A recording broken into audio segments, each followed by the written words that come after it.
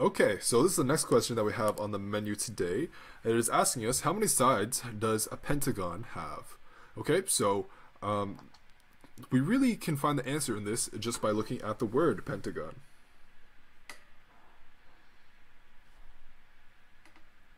The Pentagon. If you've ever seen the U.S. government building called the Pentagon, that could also be a nice clue if you if you want to think about that. But the word penta comes from Latin for 5.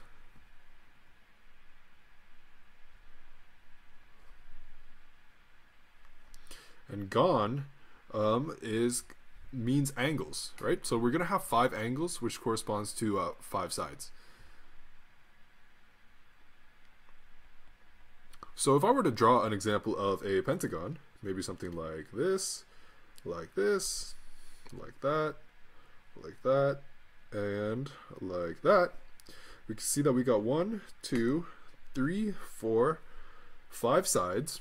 This is what you would expect with a pentagon. And the gon part of that explanation, you can also see that we also have, maybe in a different color, in green, we have 1, 2, 3, 4, 5 angles as well.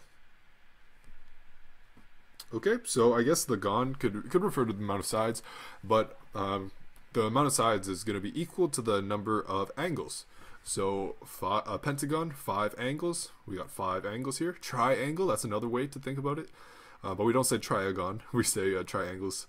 But after pentagon, like you'll have hexagon, that's a 6, heptagon, 7, octagon, 8, nonagon, that's 9, decagon, that's 10, and beyond 10, generally you'll say like, you know, if you want to go 11, you'd typically say like 11-sided polygon, or yeah, you just say how many sides it has after about 10, but otherwise it's good to keep this in mind. But yeah, this solution is good, so thumbs up for that.